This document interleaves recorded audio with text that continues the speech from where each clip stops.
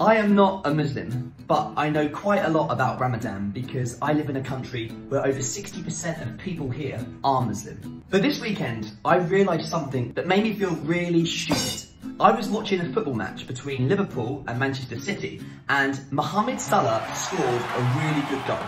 And I know that Mohamed Salah is a Muslim. I thought to myself, wait, isn't he fasting? So I did some research and I found out that he was fasting. I never thought about this before. In the UK, the sahur time is usually about 4:55 AM. So if you're a football player and you are playing a match, say at 5 PM, 6 PM, that is over 12 hours without food or water. As a non-Muslim, I really appreciate his dedication towards his sport and his religion. I'm not a Liverpool fan, but I just want to say, Mohamed Salah, you are the man.